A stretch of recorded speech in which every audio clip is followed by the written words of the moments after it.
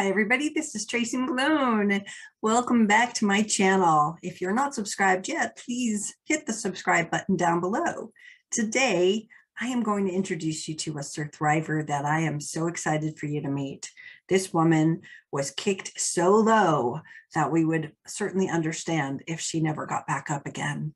She was physically abused, she was emotionally abused, she was sexually abused by the person she was supposed to trust the most. She escaped her country with $100 in her pocket, nowhere to go, and rebuilt her entire life. I love that kind of story. It happens every day, and your story can be like that too. Today, my guest is Verna Haywood, and we're going to hear her story and hear how she got through it and what she's doing now to help others. So without any further ado, let's welcome survivor Verna Haywood to my channel. Thank you so much for joining me, Verna. It's a pleasure to be here with you, Tracy. Thank you for having me. I am so glad that you are here because, you know, when we first talked, I know that you have been with an abusive person. You married one, correct? Yes, I did. I did. So when you were first marrying him, when did you first start to see some red flags? Oh, when you're a Christian and you're in church, you tend to think that you're seeing things, you're making it up. But I guess I saw it from the very beginning, but wanted to ignore it. Simply because I was being told that you're getting older, you're going to have children, all your friends are getting married, you're worship leader, so you have, position in the church, and you're thinking, yeah, maybe I'm overlooking, maybe I'm seeing what's not there. But it was from the beginning, and I chose to ignore it because sometimes you think you can make the person over, especially when you're a Christian, in inverted commas. You think you can change them, but actually you can't. No. And I found that out the hard way. I suppose the other part of it as well is there are several things. So many times I've noticed it, but ignore one thing or the other. Oh, it's not going to be lead to that. It's not going to lead to that. And I think we went to visit his mom and his sister, and the way he spoke to his mother, I thought, oh my word, there's no hope for you, girl. I mean, I'm laughing now, but it wasn't a laughing matter then. And I said it to him. I said, I'm not sure about this because the way you just spoke to your mom, I have been told the way a man treats his mom is how he's going to treat his wife. And the way you just spoke to your mom, I can't see you treating me any differently. And he talked about it, how they can cover things, and we talked about it, and it was like, oh no, it's not going to be like that, blah, blah, blah, blah, blah. But that's still nagging at the back of your head, and you're thinking, no, that's not appropriate. The way you just spoke to your mother, this is the woman who gave birth to you, and if you can speak to her like that, I can't imagine what you're going to say to me or do to me. And I remember we had to meet because he was in the army, and we had to go down to his barracks to meet with his commander. And I was given this long talk about how I should look after him and treat him and everything like that. And I should remember that if anything happens, he has a home. And I'm thinking, so what happened to me if he ill-treats me? What do I have? What backup do I have? And there didn't seem to be anything because they had to, before we got married, they had to know who I was, where I was I involved in anything. So they really scrutinize you before you get married. So I was like, okay, so what happened if things are turned the other way around? In their mind, he was a saint. No soldier will do anything. They are saints, they wouldn't abuse or anything like that. So you're thinking, well, maybe I'm wrong. And then came the night of the wedding.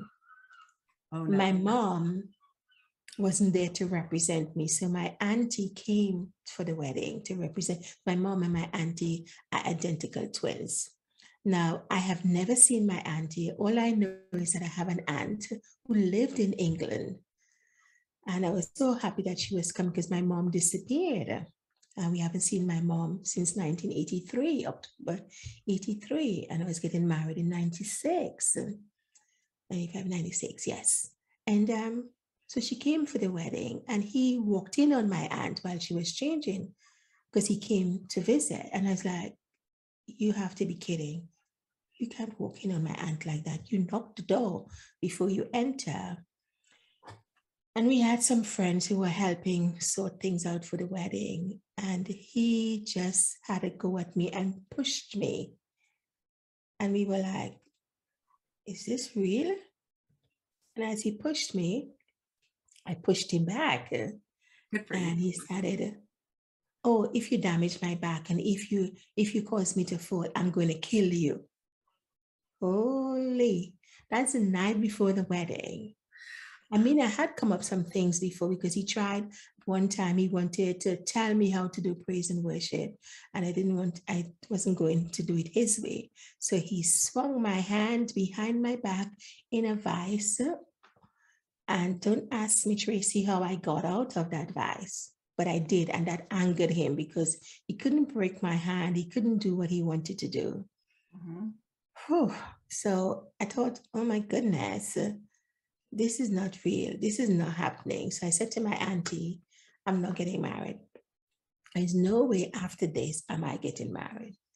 And she said, Verna, oh, my second name is Deborah. Don't call me Verna. She said, Deborah, I'm just here to support you for the wedding. He's just jealous that we've been spending a lot of time together. I'm going to go back to England and you're going to have your whole life ahead of you. So don't not get married because of this. Mhm. Carry on with your wedding. Everything will be fine. Ouch. Ouch. Your intuition was screaming. And like we all have well-intentioned family members that of course they can't foresee what's going to happen. But that's really bad advice given what ended up happening to you. And I want to tell everybody this was happening in Grenada. Am I correct? It happened in Trinidad. I was born in Grenada, but grew up in Trinidad. Okay. So culturally, are there differences there that would be like respect thy husband and that sort of thing? Or Yeah, it's respect. And then I guess it's because it was a military wedding and there were lots of people traveling from different countries coming, and you're thinking, well, you don't want to let anybody down. But I got to the point on that morning of the wedding that I didn't, you would normally go get your hair done, get your makeup done, get your nails done. nothing? Nothing. I did nothing. Wow. And then came the time to dress up. My friends came, Funny, you have to get dressed. You have to get dressed. There was no zeal to get dressed at all. And I wasn't aware because my uncle was giving me away. So I wasn't aware that my auntie had already told my uncle what happened the night before. So my uncle was auntie. He was not, I didn't realize that. So by the time he came with a car, I just put a little makeup on, like, no big deal. And then we were late, and I got into the church and he looked at me as I got closer and he said, what's this? And I just said, what did you expect? Ooh, good for you. What's this? What's this? When you come to church, even your makeup is better than this. So what's this? You didn't go? I said, for what? What am I going for? Mhm. Wow. No, this is it.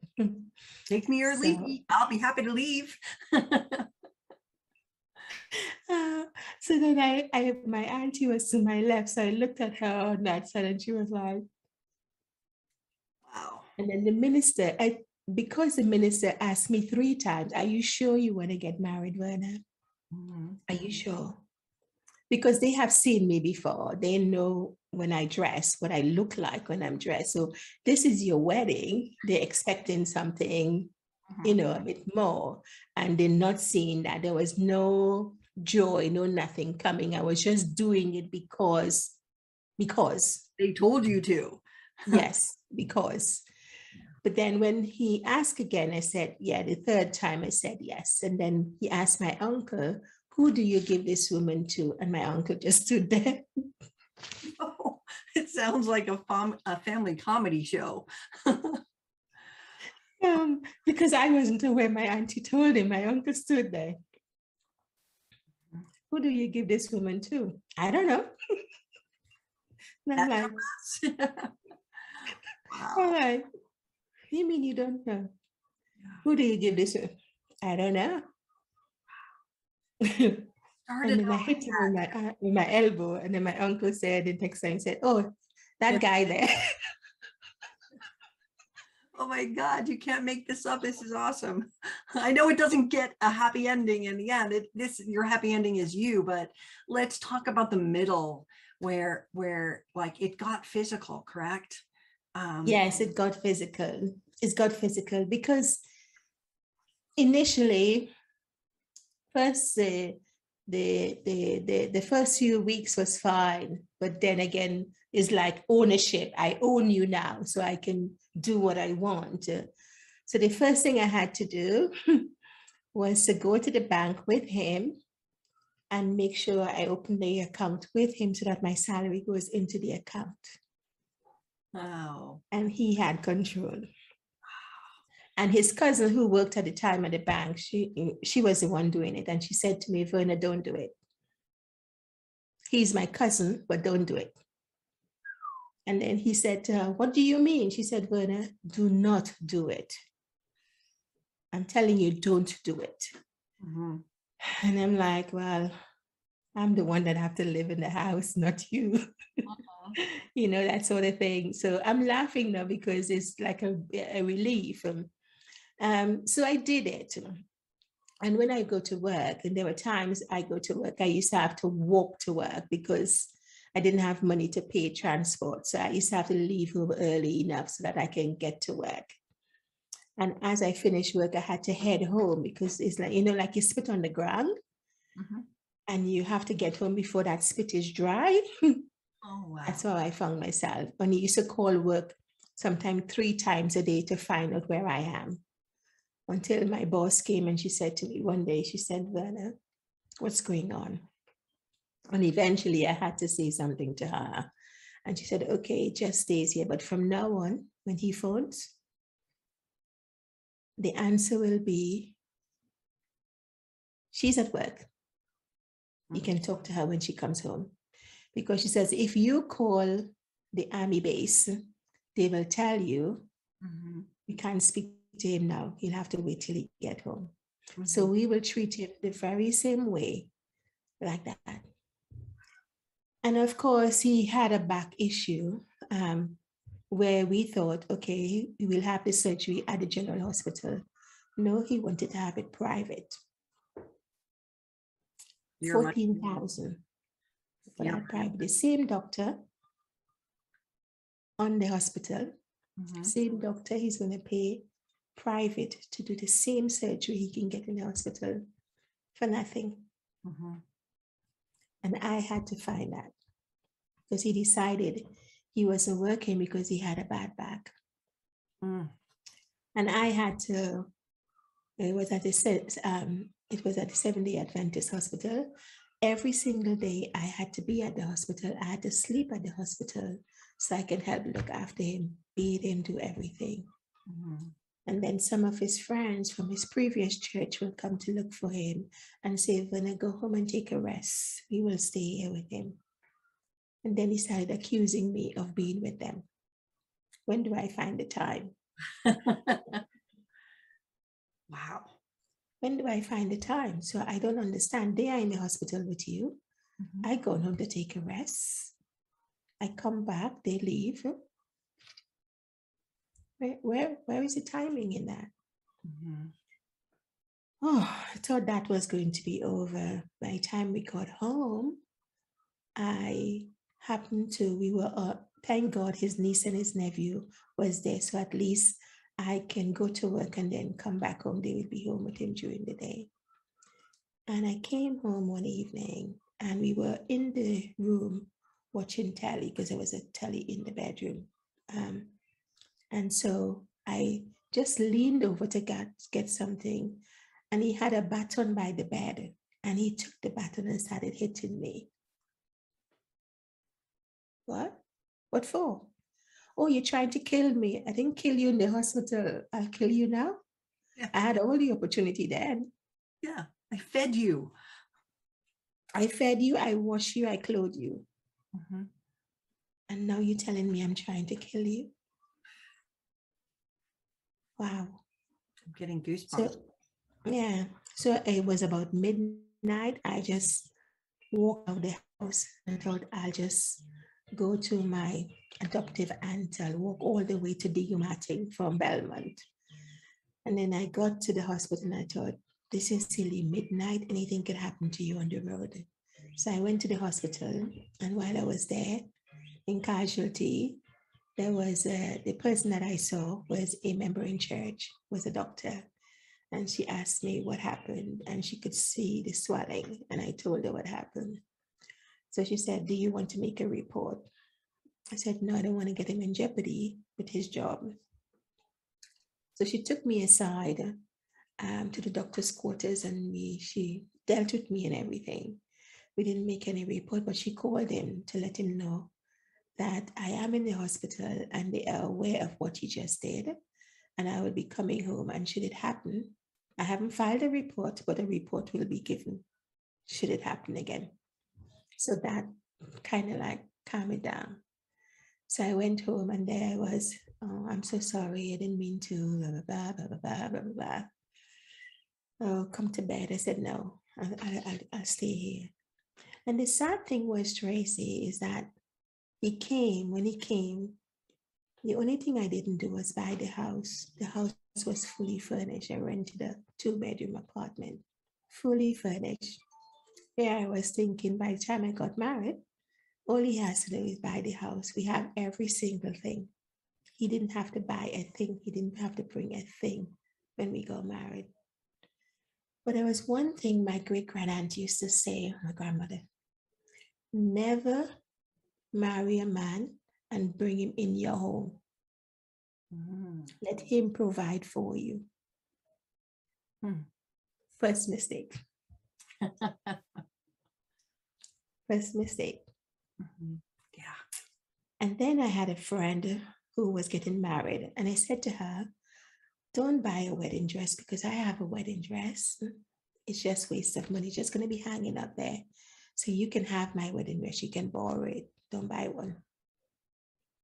I like that. So I went to help her with her wedding. And he ran after me to take the key from me. Where are you going? What are you going to help for? She can't have your wedding dress. This is my wedding dress. You didn't buy it. She's having it. And so he grabbed the key from me in front of everybody in the street. And my landlady had to call me and say, are you okay?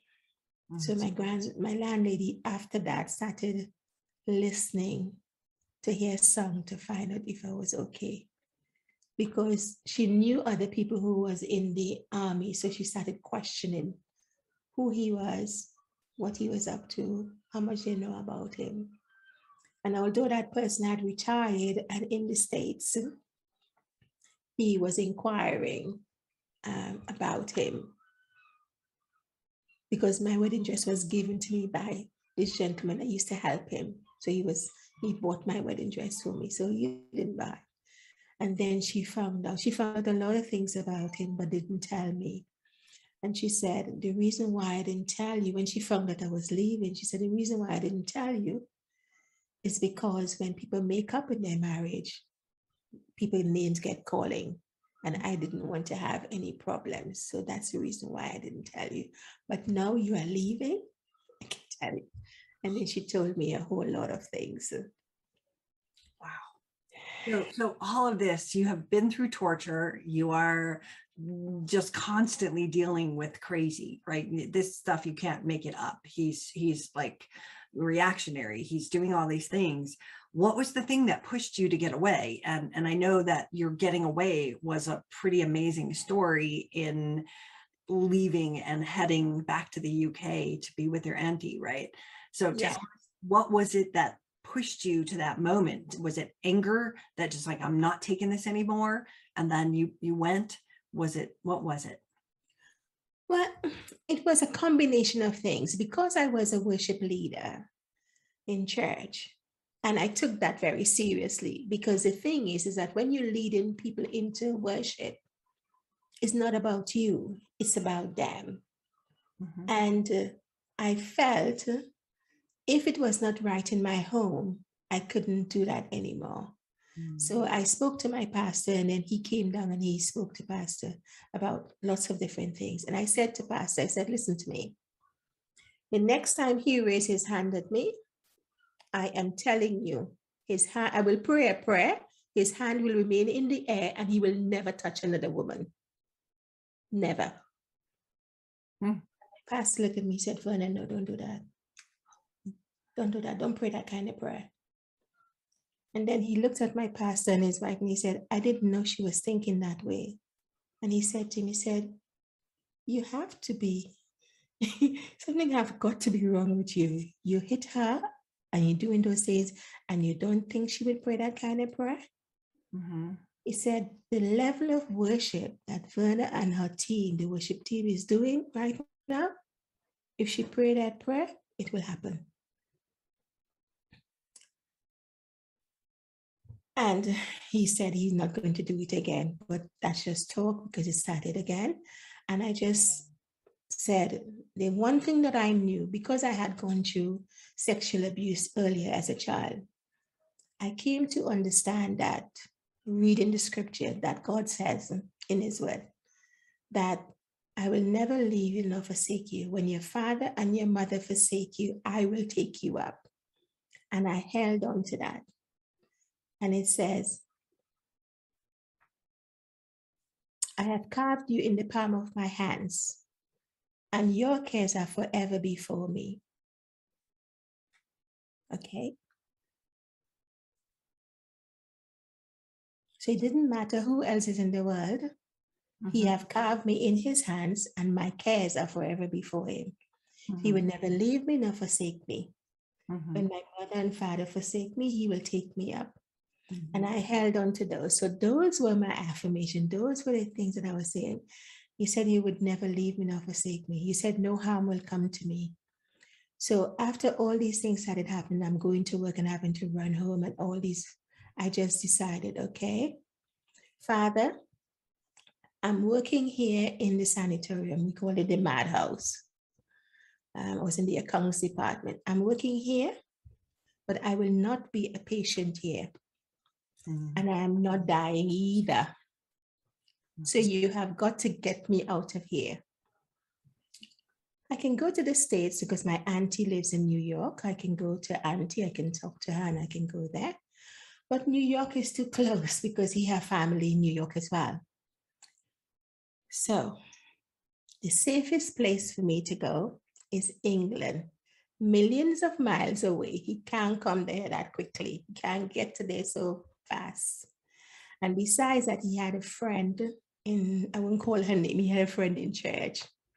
And she said to me, she was going to England. She said, Verna, get to England. Can't touch you there. Mm. And so I started praying about it and I started just talking to God. I need to get out of here. I'm not dying and I'm not going mental. Mm-hmm. You promise you will never leave me nor forsake me. You promise that my cares are forever before you. You promise you have carved me in the palm of your hands. And those kept having that dialogue. And so he hit me again. I think it was Christmas time. And I walked out and went and stayed with some friends. And then I was convinced to go back home.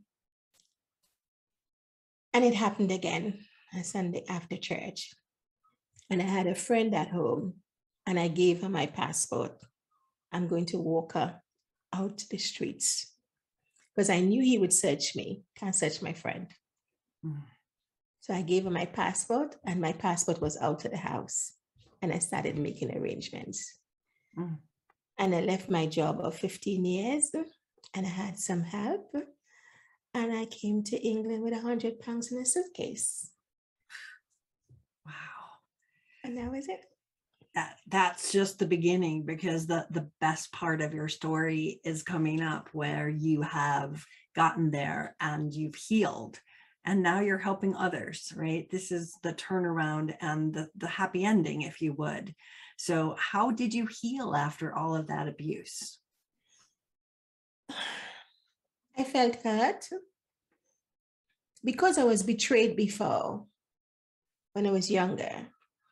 I felt that this is the one person that should protect me. Mm-hmm. And I suppose I told him before we got married, I felt I needed to say to him, these are the things that happened to me when I was younger. And if you do certain things, it would trigger certain things. So I want you to know before we get married, this has happened. So if you find me reclusive or anything like that, it would mean that you have said something that will cause me to withdraw. Mm-hmm. So sex could be a problem. Mm-hmm. If you say certain things or do certain things. I'm letting you know now, sex could be a problem. So I didn't hide anything.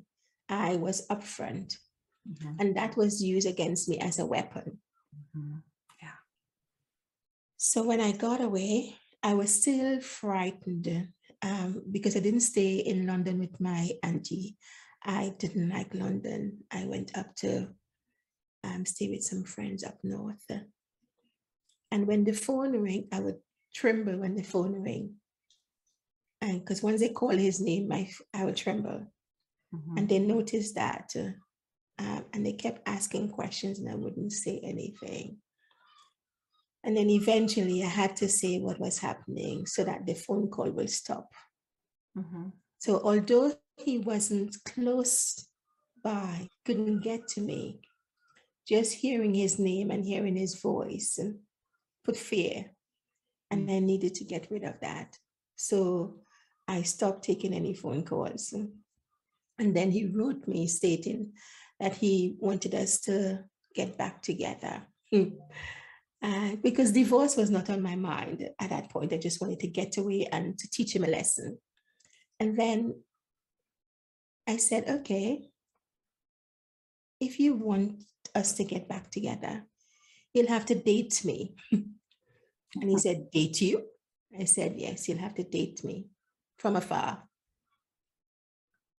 What do you mean by that? I said, date. Clock. Yeah. Date. And then he said, over my dead body. Okay. Wow. So then you're not serious then. You just wanted to get me back for what? Mm-hmm.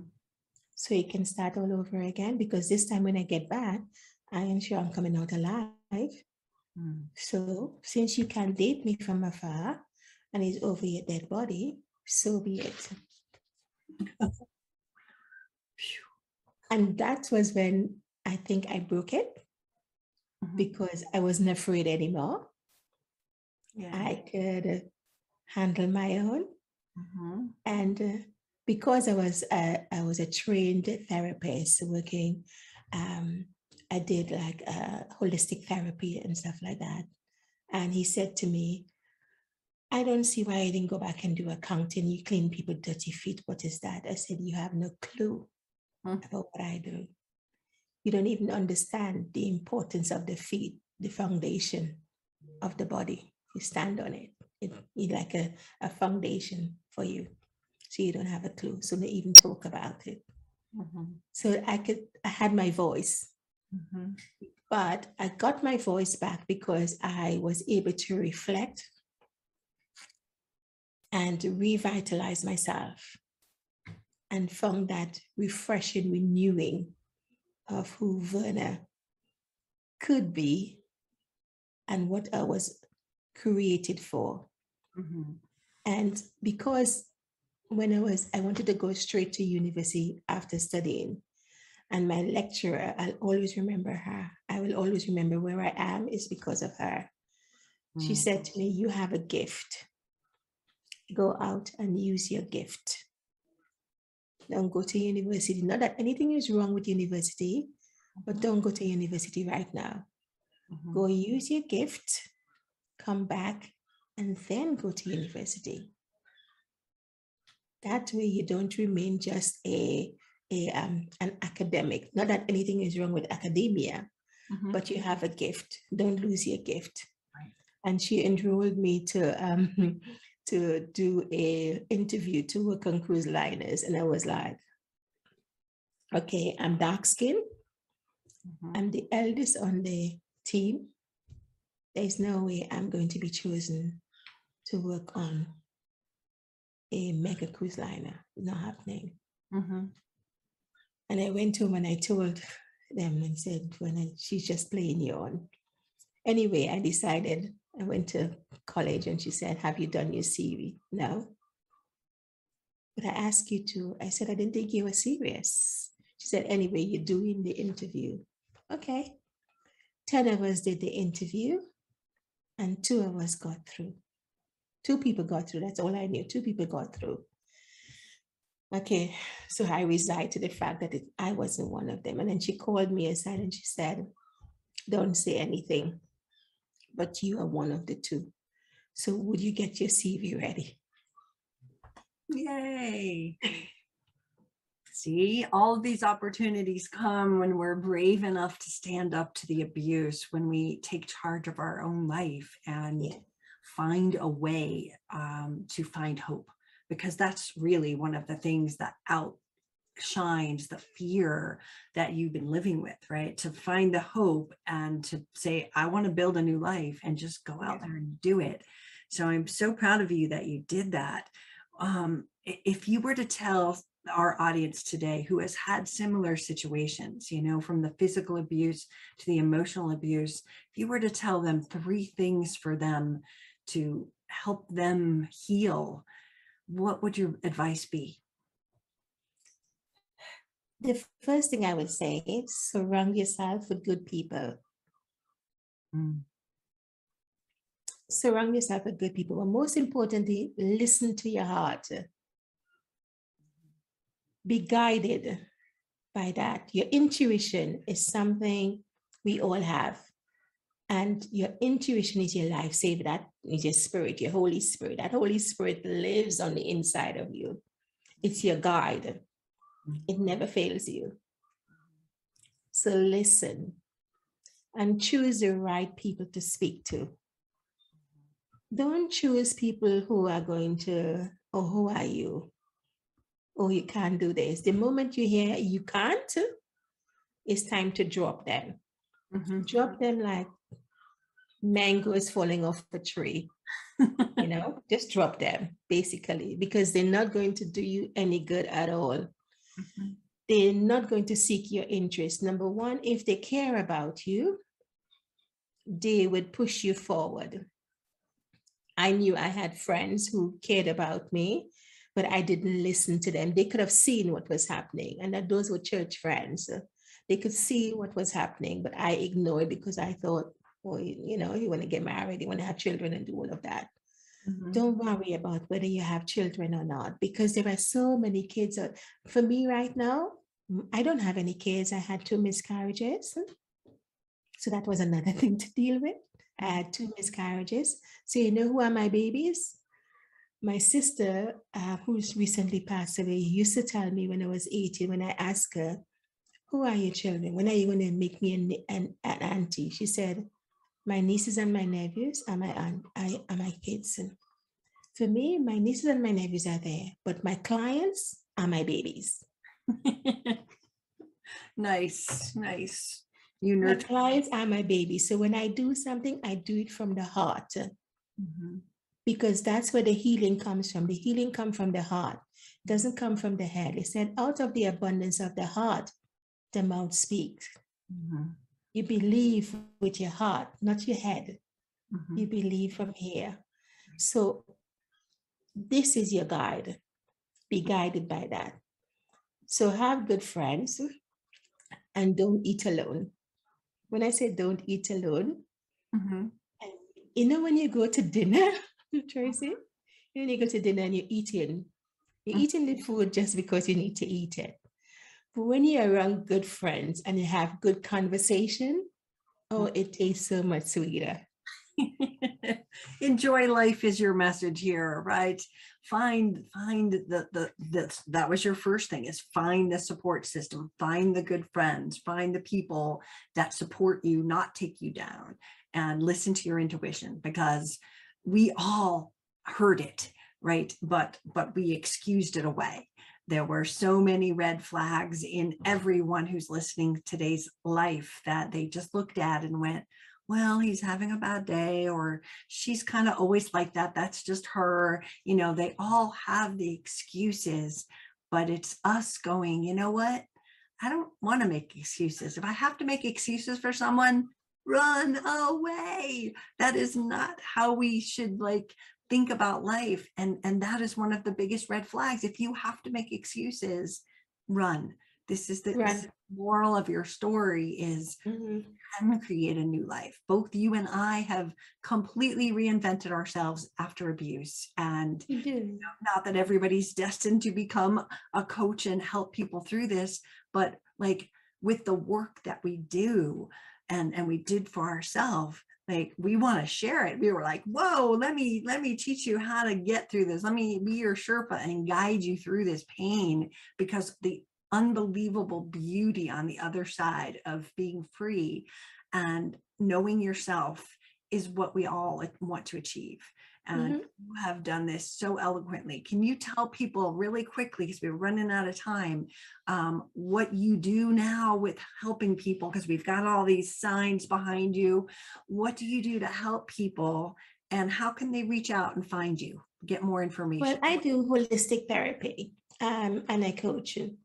I work with people from the inside out. So I do consultation and look at you. I do anything from massages to facials to everything else, but I have a program called the 3 Steps to Wholeness.